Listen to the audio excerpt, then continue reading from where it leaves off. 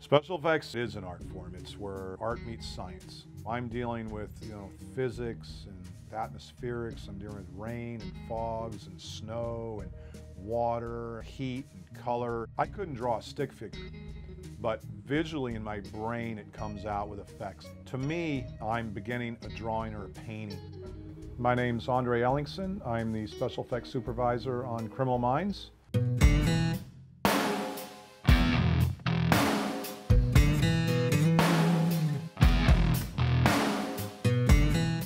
I've had a unique journey on my way here. I did go to film school and started as a PA, like I think everybody does when they first start. And then I got into construction and set building, and I worked my way up from a carpenter to an effects coordinator in a couple of years. The special effects door opened for me, and I grabbed the opportunity and haven't looked back since. Generally, when people think of effects, they're thinking of car wrecks, explosions, things that we do and we enjoy doing, but there's so many other things. People going through windows on a second-story window. Well, obviously that's not plate glass. That's breakaway glass that we've measured and ordered weeks before, and we've built the frames out of balsa wood. Anything that involves an actor or stunt in proximity, even, especially in connection with an effect, it goes through a lot of planning so that nobody gets hurt, and so that it works and that everything just goes right.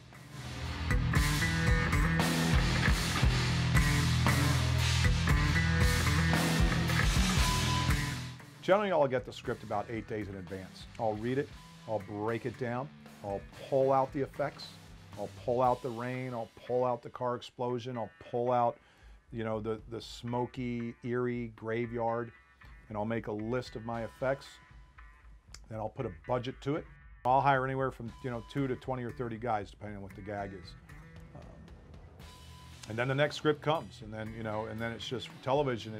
I'm always shooting one, prepping one, and wrapping one. So I'm dealing with 3 scripts at a time all season long.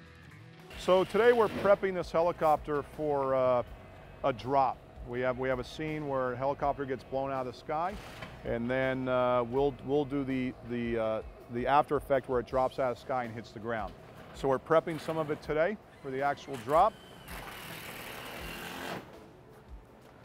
We're laying the floor so that it's safe to walk in, and then we're going to put a fireproof cloth down, which is called panther felt, and we're going to line the whole inside of the helicopter with a black fireproof cloth. And what that does, it's going to absorb the fuel that we apply to the helicopter, kind of like a big wick.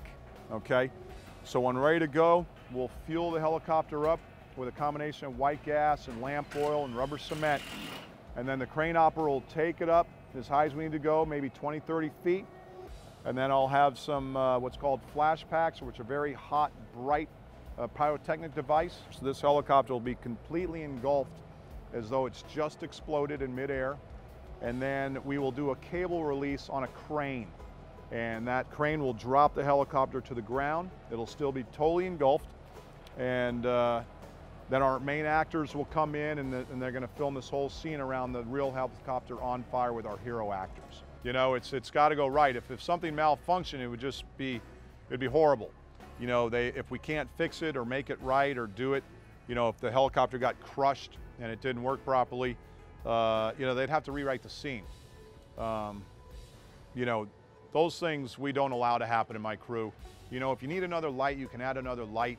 If you need another table, you can bring another table, but you can't just recreate another helicopter crash.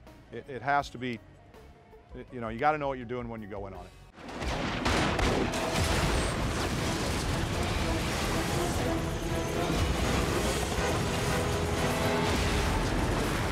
The relief is extreme when you plan so hard and spend so much money, and the expectations of the producers and the network and your crew and everybody. Failure's not an option.